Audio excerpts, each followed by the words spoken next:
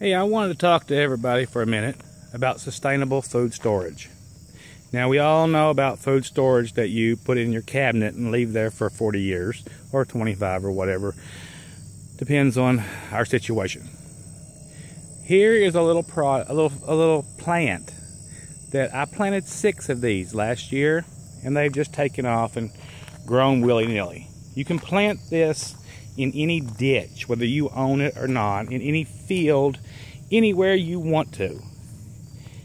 And if anything ever goes crazy with our world, these will be there.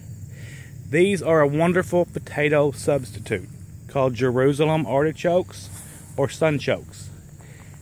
If you're a diabetic or you know diabetics, this is a food that they can eat, and it promotes healthy glucose. It's a wonderful flowering plant. The insects love it, and as you can see how thick they have grown in a year, that they take off. They're very invasive, but you can just mow them down and they will be fine. They'll just keep coming back. And anytime you want to dig them up and eat them, they're there as a food.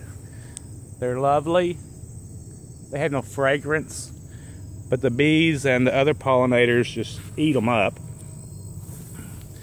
So if you have a plot of land near you or an unused section of property that you don't care what goes on there and you don't want to mow it or something, you can plant these, and within several years they will just take off and just grow. Like I said, these are a year old, and I planted 6 or 12, I forget which one, and I've probably got 200.